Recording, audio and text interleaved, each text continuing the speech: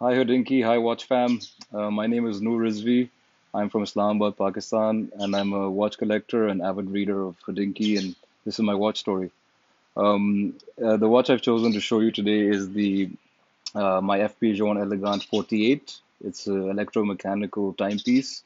And for all you mechanical snobs out there, yes, it is a quartz watch. And be rest assured, I am equally as snobby when it comes to mechanical watches. And I never thought that I would be the sort of person to pull the trigger on a quartz watch. But this isn't just any quartz watch. And For those of you who know, this watch is in titanium. It's not at all been gypped in terms of the fit and finishing of the watch. It's completely up to Paul standards. But let me tell you a bit about why I bought this watch and why I got into it and decided to go for this and why it symbolizes so much for me.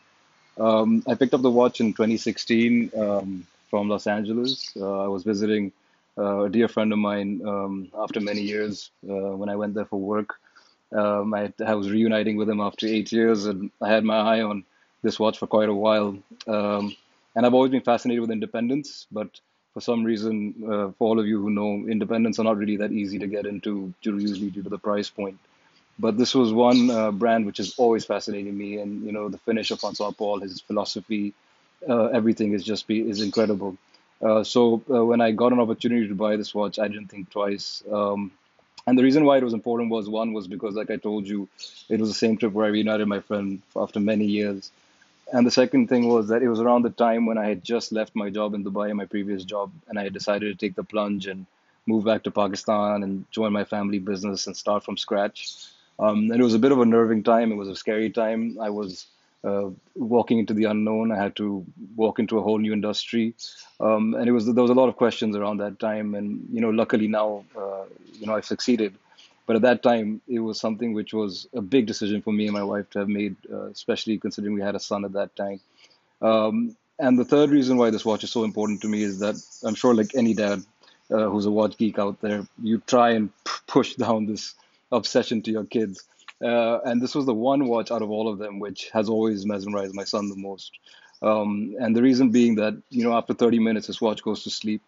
And at 4 o'clock, this rotor, when shifted, the watch wakes up, and then the watch travels the shortest distance back to the actual time, or the actual time it was put down, or the latest time, because it's still keeping time at the back.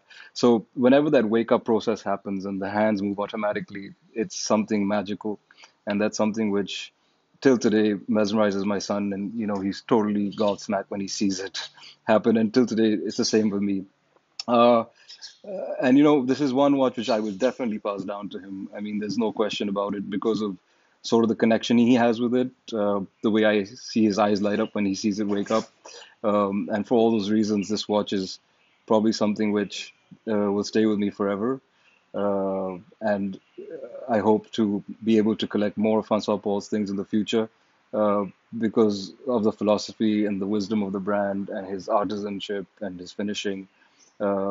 So this is my watch story, and this is why this watch is important to me. So I hope I've done something in my own little way to sort of keep you guys entertained during this weird time. And I look forward to hearing more of your stories because they've been a huge help for me. So take care, and we'll be in touch. Thanks, Odinky.